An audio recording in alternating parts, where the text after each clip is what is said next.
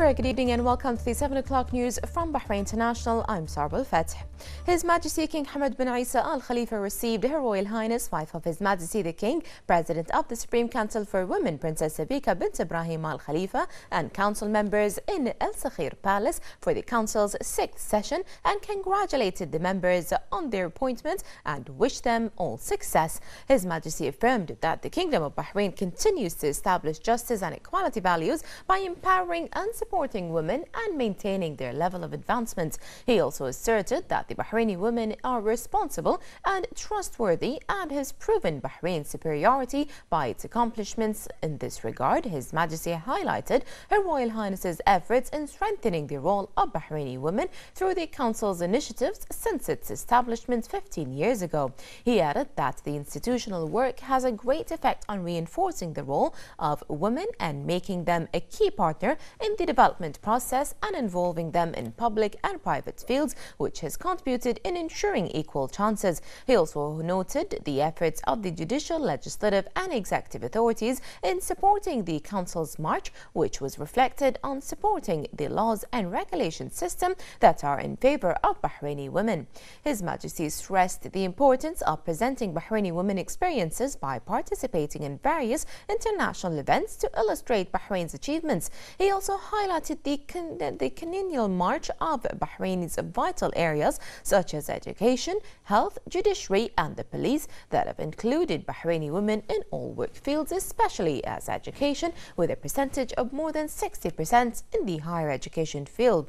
Her Royal Highness expressed thanks and appreciation to His Majesty on his support for Bahraini women, for it is the basis to attain rights and strengthen its position to develop the country, as well as his follow-up on the Council, and considered his blessings of the Bahraini Women National Nouris Plan proof of the support the institution enjoys.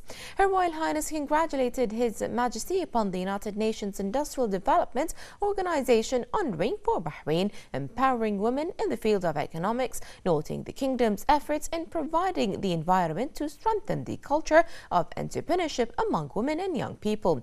Her Royal Highness also thanked His Majesty for the allocation of an integrated complex for family courts that ensures Bahraini families' privacy when litigating, which allows them legal services under one roof. Her Royal Highness presented His Majesty with a copy of the 15-year March book that summarizes the Council's march and its contributions to empowering Bahraini women, as well as a poem written by Sheikha bint Hamad bin Abdullah Al Khalifa. His Majesty King Hamad bin Isa Al Khalifa sent a letter to the President of the Committee on the exercise of the inalienable rights of the Palestinian people for the sake on the occasion of the International Day of Solidarity with the Palestinian people. His Majesty the King expressed thanks and appreciation for the efforts exerted by the committee members in supporting the Palestinian cause in international events. He said that this day reflects the UN and the international community's keenness in supporting the Palestinian cause and helping Palestinians gain their rights of establishing a sovereign state. He said that the Palestinian cause is the primary concern of the international community, noting the Israeli suppressive actions taken against Palestinians through the continuous arbitrary arrests and building settlements on the occupied land of Palestine, particularly in Jerusalem. He added that the raids on Al-Aqsa Mosque and disrespecting its holiness stands in the way of negotiations. His Majesty affirmed Bahrain's support to the Palestinian cause in all international events and expressed deep concern regarding the Israeli occupation's crimes and policies, which are a clear violation of UN resolutions and international conventions. His Majesty the King said that the Israeli policies attempt to alter the demographic nature of occupied Jerusalem in order to obliterate its identity, to seclude it from the rest of the Palestinian lands. He stressed the importance of intensifying international efforts to stop the violent periodic attacks on Al-Aqsa Mosque that provoke all Muslims around the world. He added that the committing to the peace process was the only hope to find a just solution to the Palestinian cause and the only way to establish the sovereign state of Palestine since June 1967.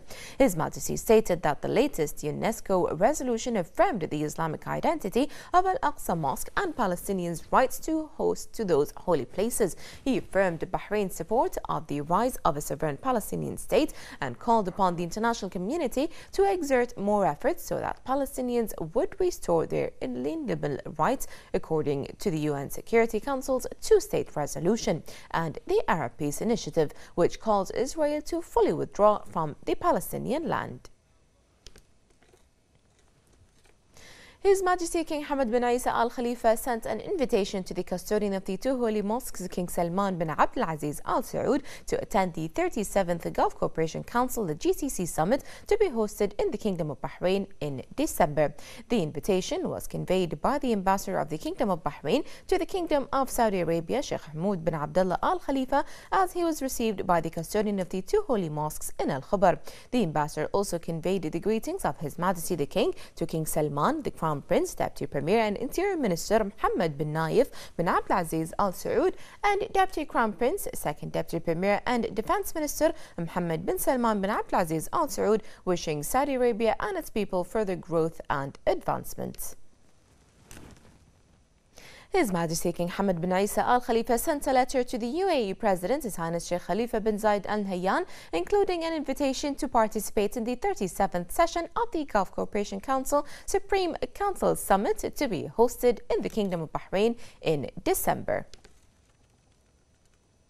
His Majesty King Hamad bin Isa Al Khalifa sent a cable of good wishes to the Mauritanian President Mohammed Ould Abdelaziz on his country's Independence Day. He wished the President abundant health and happiness on this occasion. His Royal Highness the Prime Minister Prince Khalifa bin Salman Al Khalifa has also sent a cable of congratulations and good wishes to the Mauritanian President Mohammed Ould Abdelaziz on his country's Independence Day. He also sent a similar cable to Mauritania's Prime Minister Yahya Ould Hamidan on this national occasion, wishing the Mauritanian people more progress and prosperity.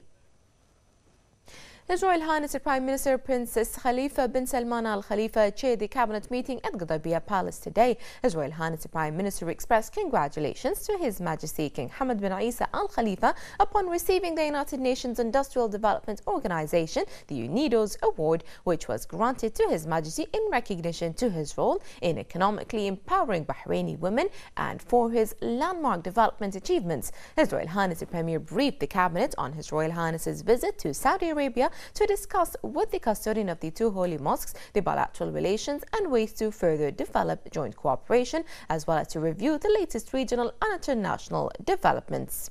His Royal Highness affirmed the success of the visit and commended the strong brotherly ties between the two countries. His Royal Highness the Prime Minister reviewed housing projects and the distribution of housing units for citizens in various villages and cities. His Royal Highness directed to process the housing applications of the year 2002 no later than 2016. His Royal Highness the Premier also directed to develop agriculture and its policies and to promote food manufacturing and Bahraini products marketing as to develop agriculture investments in the kingdom.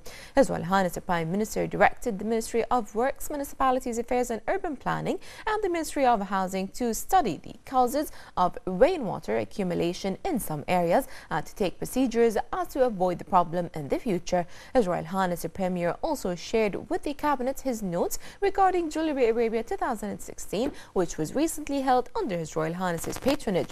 His Royal Highness directed the authorities to take all measures to develop the exhibition as to enhance the kingdom's status as a hub for conferences and exhibitions industry. On the occasion of Bahraini Women's Day, the Cabinet hailed the political, economical and social achievements of Bahraini women and their contribution to serving Bahrain and its people, noting the role of the Supreme Council for Women in supporting and empowering women.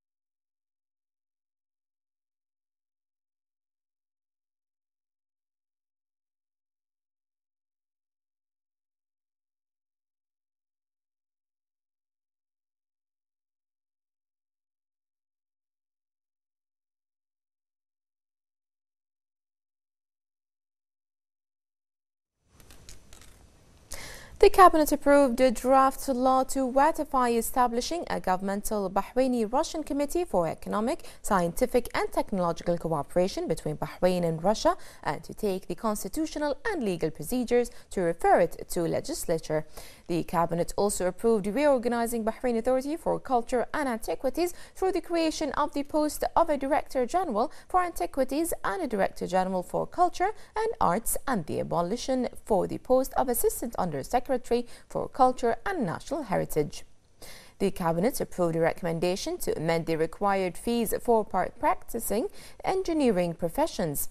The Cabinet reviewed the databases of boards of trustees and boards of directors of companies, public institutions and specialized committees, and followed up the measures taken to develop these establishments. The Cabinet also approved counselling cabinets in Sheikh Mohammed bin Khalifa Al Khalifa School and Bdaya primary schools and replacing them with new academic buildings.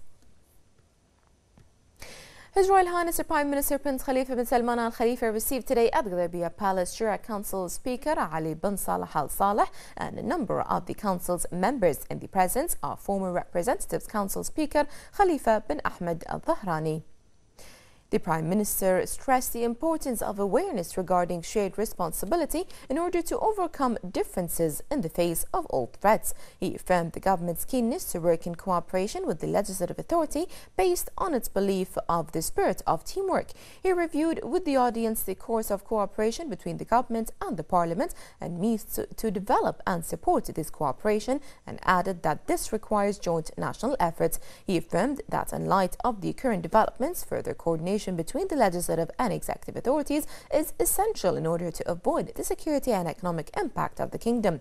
His Royal Highness urged to spare no effort in serving the kingdom and in enhancing the living standards of the people. He expressed pride in the role of the citizens and their representatives in the council in pointing out areas that require further development and in helping the government maintain the kingdom's progress in all fields. He noted that constructive criticism receives attention from the government and that government bodies have clear directives to react immediately upon receiving any notices.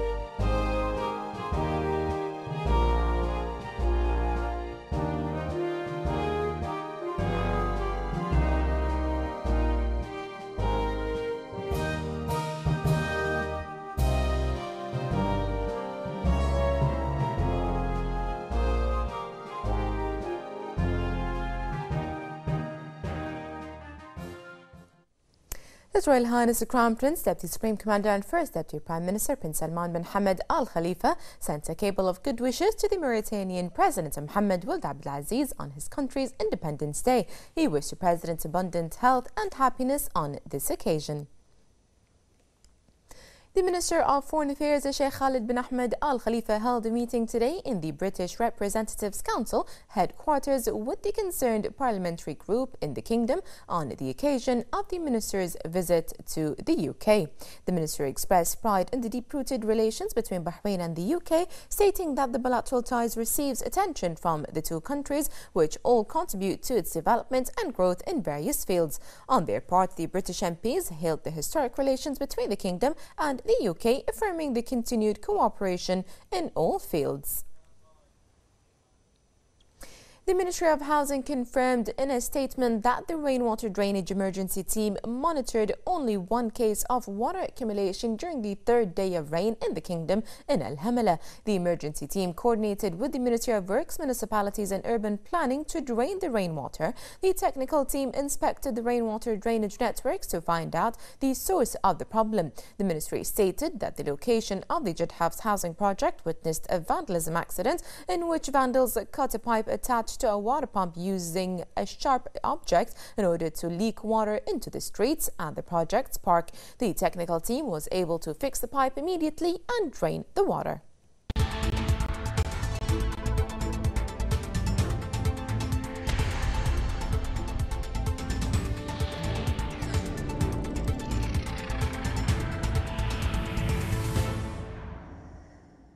A very good evening. You're watching the business news on Bahrain International with me, Mohammed Yusuf. Bahrain All-Share Index closed at 1,177.15 points, marking a decrease of 19.3 points below last closing. The decrease was in the commercial banks, investment and services sectors, and investors traded mainly in the commercial banks with 66% of total shares. 69 transactions included 1,801,303 shares worth 263,835 Bahraini dinars.